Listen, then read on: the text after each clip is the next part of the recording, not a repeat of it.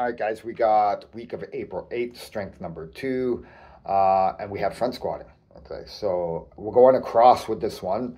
Which means we should start our sets off at a challenging set of 3, and we have 5 sets. On the 5th set, you're going to push for more than 3 reps, whatever that might be, without going to failure. All right, so maybe it's 4, maybe it's 5, maybe it's 6.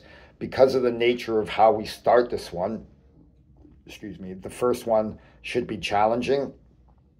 And we should be like challenged by every set that we do and with a sub-maximal effort at the end. Okay. Don't make it so difficult that the first one is like 100% max effort for 3, because after this first set, your legs are going to be drained a little bit. So we're going across into the last set, and then the last set, we're trying to get more than 3 reps. So if I didn't mention, sorry, I've got a little lost there. We are using the same weight across all the sets. Okay? Have some fun with this one. Blow up those legs.